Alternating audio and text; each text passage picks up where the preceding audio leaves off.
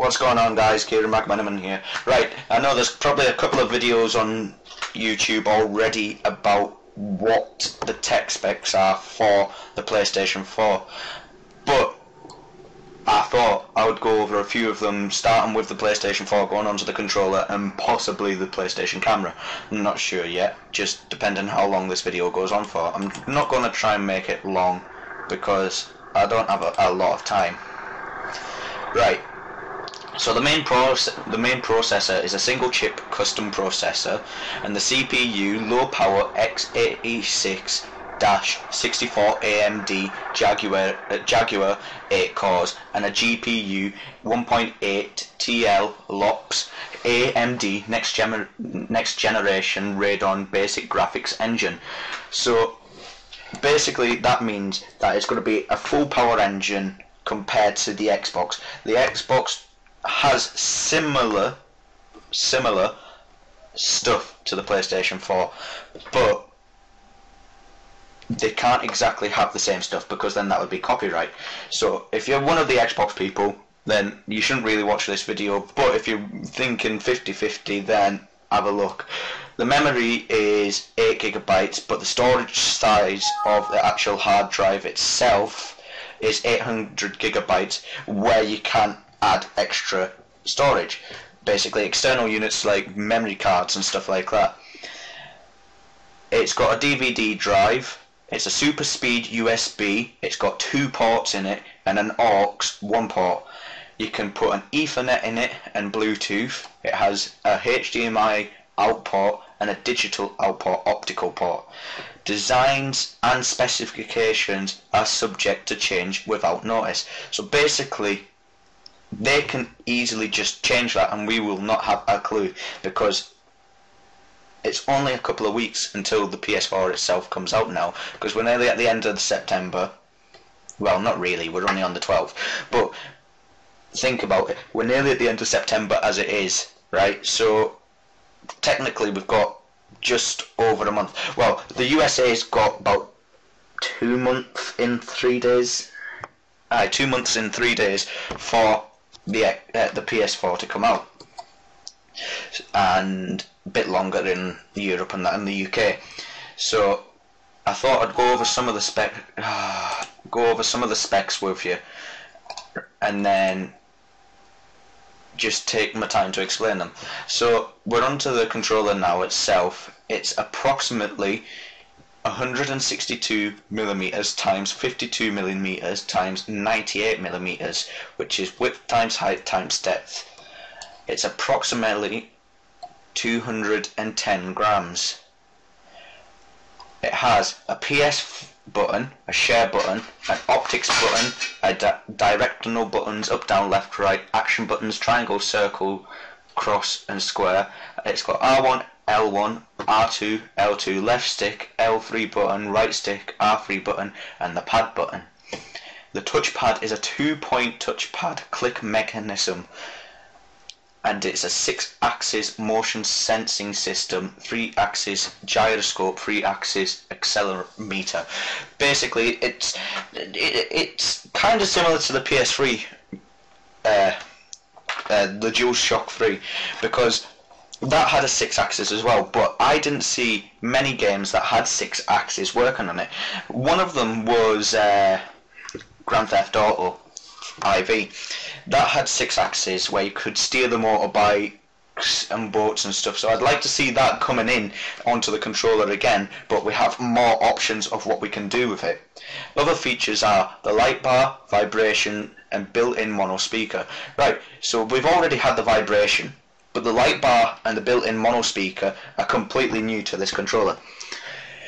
The light bar can change colours from like player 1 to 4, and the mono speaker, I think, would be like the Wii, so you can hear bullets flying past you and stuff like that. And it's got a USB micro B extension port, stereo headset jack. So again, we've got the USB already on the PlayStation 1, but we don't have an extension port, I don't think, and the stereo headset jack is brand new. So basically we can put in headphones and stuff like that, but on launch day with the PS3 they're sending out a Sony official headset with it, which is just a mono headset, so one headphone and a microphone built into it, so then we can have more gameplay online where everybody's going to basically have a mic. But by the looks of it, it looks cheap and flimsy. So how easy is that to break? Leave your comments below. The battery is a type built-in lithium ion rechargeable battery. Voltage is a 7 volt and the capacity is 100 mAh. So now we're going to go on to the PlayStation camera, because I didn't think this video was going to be so short, so I might as well go on it. So as you can see here, the size of it is 186mm times 27mm times 27mm, which is basically just a little bit chunkier than the, what do you call it, the Xbox 360 Connect.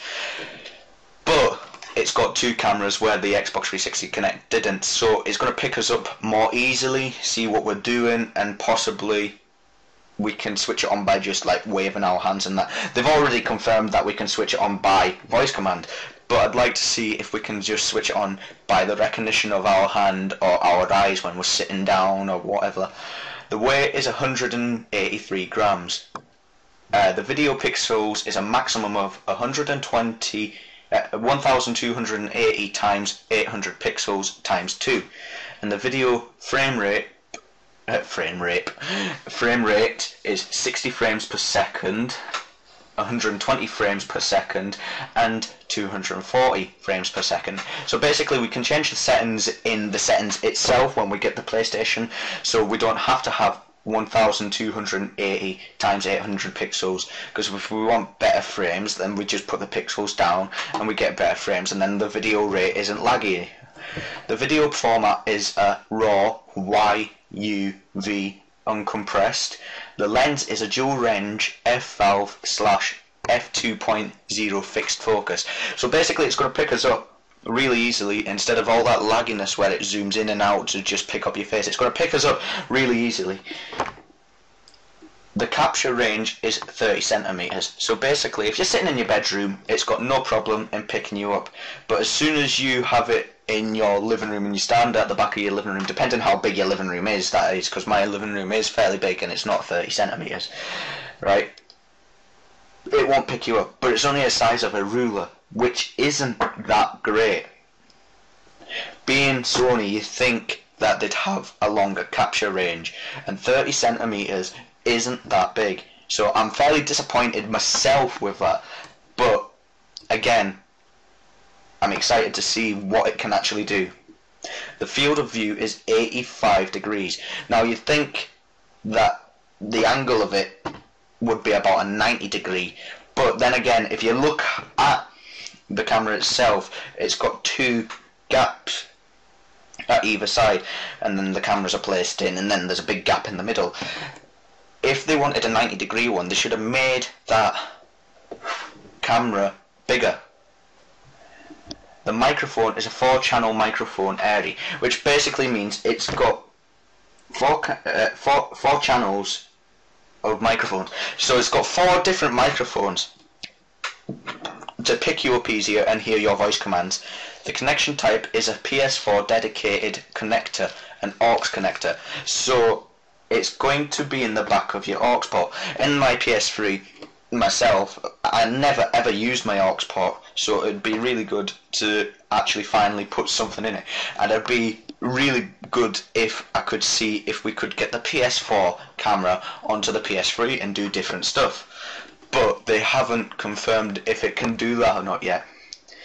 It's approximately 2 meters, the cable length is approximately 2 meters, and again, it says specifications are subject to change without notice. So again, we don't know if they're going to change that before the launch day, but I can't see that going to happen with of how close we are now with the PS4 coming out.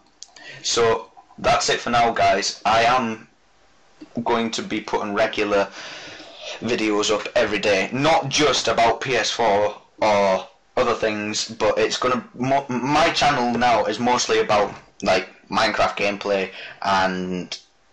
but I'm going to start doing blogs more more tech reports about stuff that's coming out in the near future.